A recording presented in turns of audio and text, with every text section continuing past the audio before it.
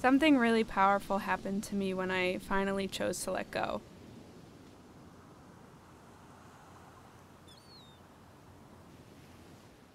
Life quickly became very quiet. I had to learn the steps to walking alone.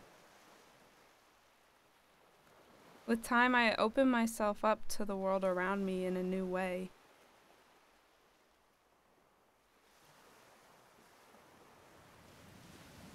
I gained clarity as my senses became fine-tuned to the natural notes of life that was all around me.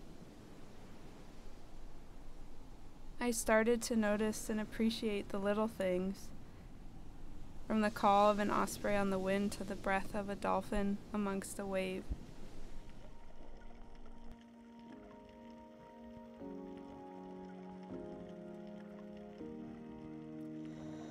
I started to make sense of my connection to all of it.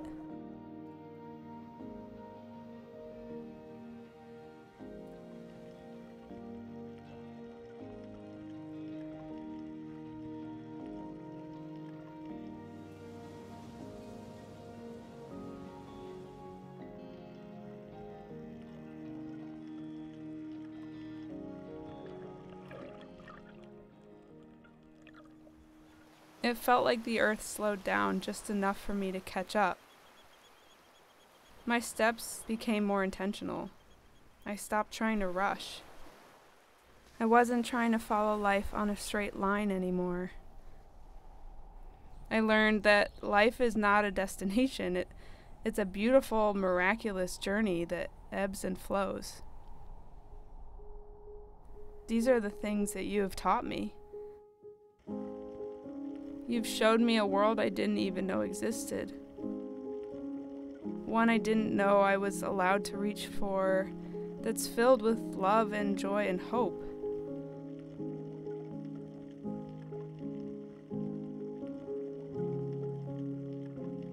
If I was going to try to describe it, I would say it's the purest sense of what it means to be alive.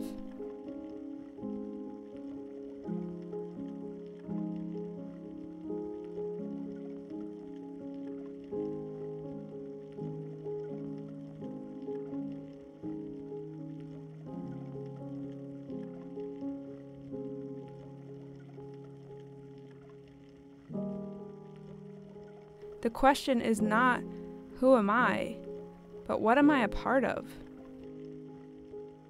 I think that's the biggest secret to life.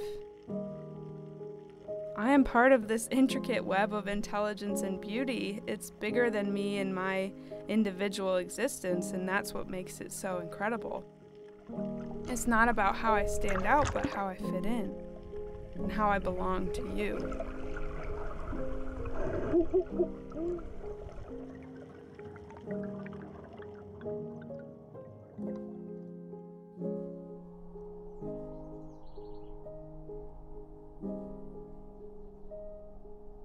Wherever I go, whenever I feel lost, I always find my way back to you.